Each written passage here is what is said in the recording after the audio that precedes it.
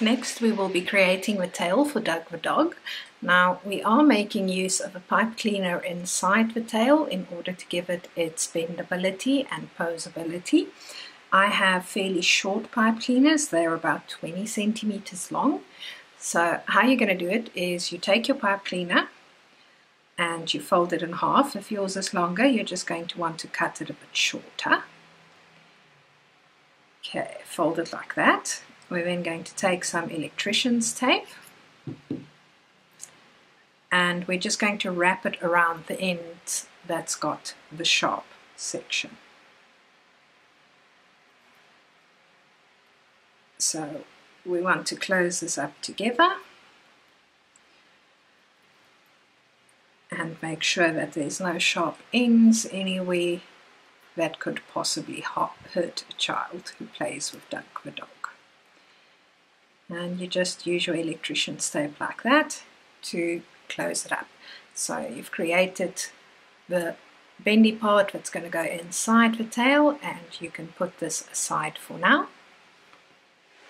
Next we're going to be making the tail for Doug the dog. We're going to start off with a slip knot on our hook.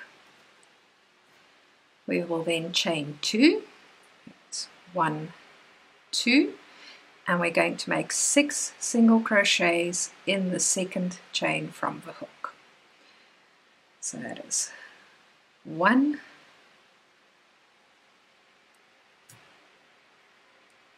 2,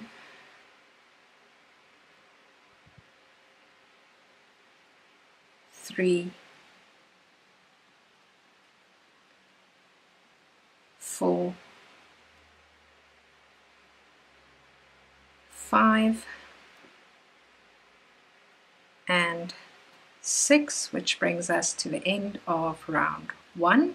You can also use a magic circle instead of a chain 2.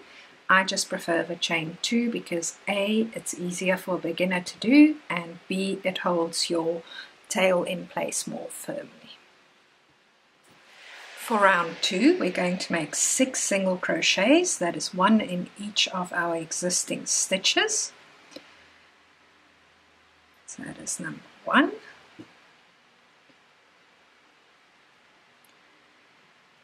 And number 2. You'll notice that it starts curving immediately because we're not making any increases, so it's immediately going to a bowl. It's number 3. That's exactly the result that you want. Number 4.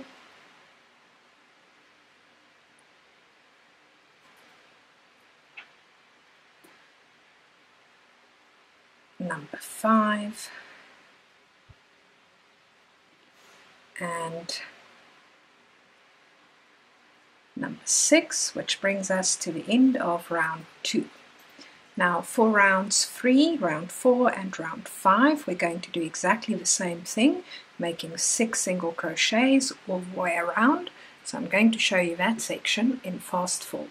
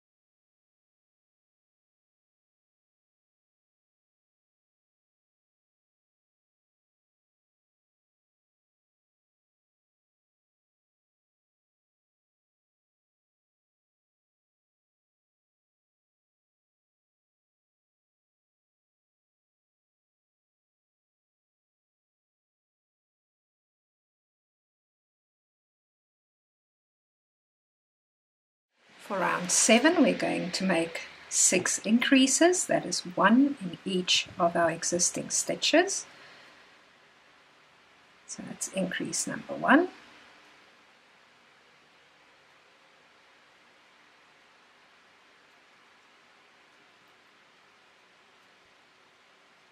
Increase number 2.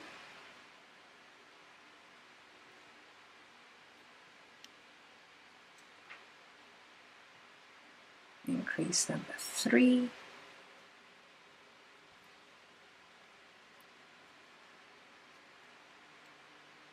increase number 4,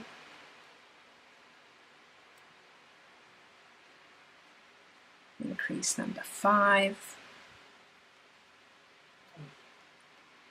and our final increase number 6.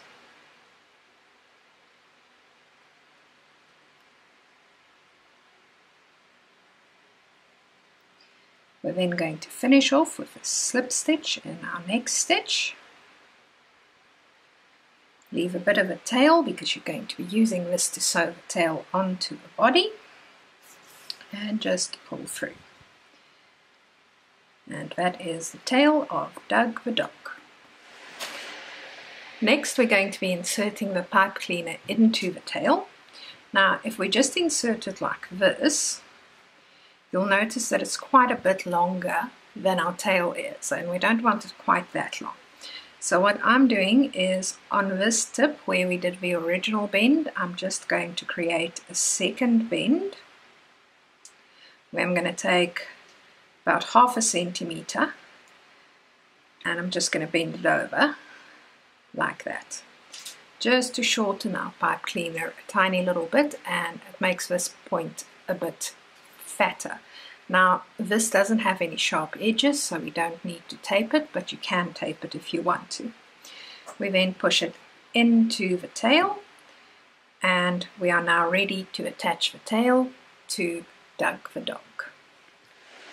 Okay, now with inserting the tail we do want to create a little bit of an anchor point.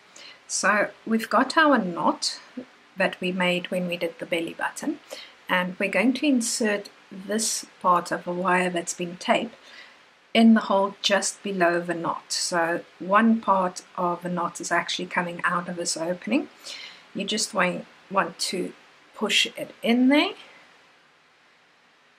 until it's flush with the body. If you struggle to get it in, take your hook and just widen the opening a little bit before you push the tail in. Now at this point you can see it's actually sitting quite nicely in position, but we can still pin it into place just to make things a little bit easier when we are sewing. It's not nice when things move around when you're sewing. So we simply pin it into place, make sure that it's actually covering the knot that we did, and then we're ready to start sewing. As always, when we sew, we're going to be making use of invisible stitches. So every time we work through the body, we are going to make sure that we are inserting our needle underneath the tail rather than next to the tail, just to create a nice smooth effect.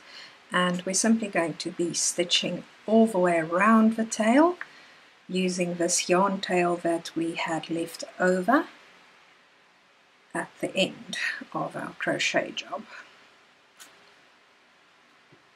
There we go. It's enough stitches to be able to remove the pins. The stitches we've made so far will actually hold the tail into place while we stitch the rest of the way around. Now you'll notice that we're not adding any stuffing to the tail at all. The pipe cleaner on its own is sufficient to fill out the tail. It doesn't need anything more than that.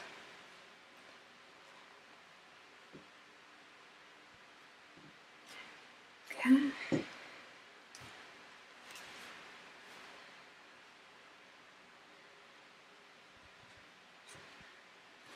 And remember, the smaller you make your stitches and the more closely together they are, the neater your end result will be.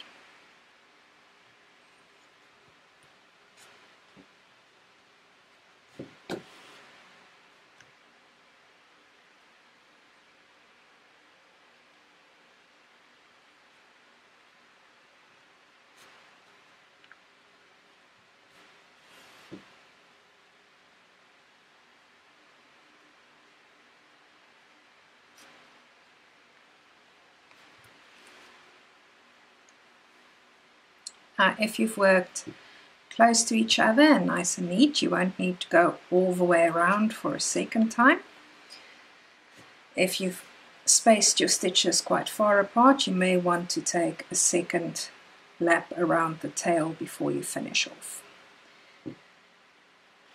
I worked nice and closely together, so I need not do that. I'm just going to go out at a random stitch.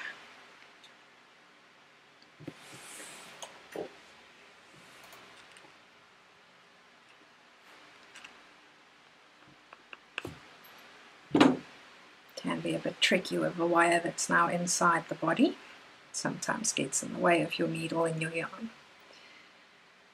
Just want to move a little bit further away from the tail before I snip off. There we go. We don't have anything to tie it off to, so we're just going to snip it off. And that gives us the tail properly attached. You've got the wire inside, so you can now easily bend the tail into any shape that you would like it to take, whether it's up, down, curved, straight, entirely up to you. And this is what your result should look like now that we are done with Doug the dog. He is ready to enjoy.